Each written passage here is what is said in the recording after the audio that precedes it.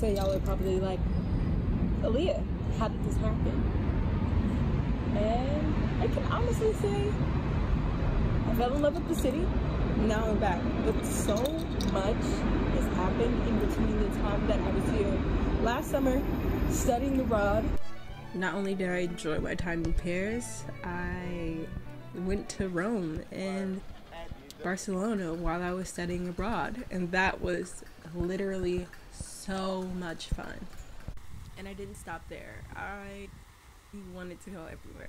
I went to Belize to visit my dad for the first time in about 12 years, and I had an amazing time visiting family and getting to know the culture. It was so much fun. So I planned a trip to Iceland with my best friends, and we had an amazing time. We went to the Blue Lagoon and seen so many waterfalls. It was a dream.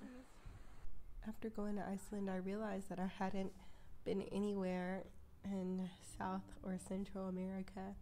So I went to Mexico with my best friend for spring finals when I was actually supposed to be in San Diego taking my finals. I was in Mexico, living it up, and it was a great time. So it is currently day 2 in Cabo, and we just got dressed and now we're headed to a tour, which will be so much fun, and I'm super excited. So yeah. After Mexico though, I took a trip to Guatemala, Honduras, and Belize for a study abroad trip, and that was insane. We hiked the Mayan ruins and stayed on this beautiful lake.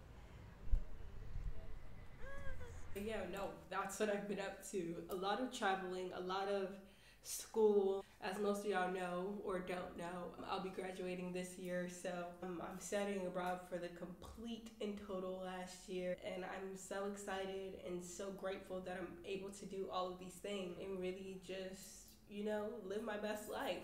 And you can do it too. Like, if y'all watching me right now and you want to study abroad or you want to just travel on your own, it is possible. It can be cheap.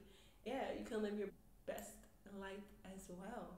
So that's basically what I've been doing. Don't forget to subscribe, follow me on Instagram, y'all. I am trying to get to Fashion Week, so follow me on Instagram at Aaliyah Adventures. It should be going across your screen right now at Aaliyah Adventures. I'll leave it in the description below. And yeah, stay tuned, stay watching. I have an apartment tour coming very, very soon. I think I recorded it already. So, that's how I ended up moving to Paris.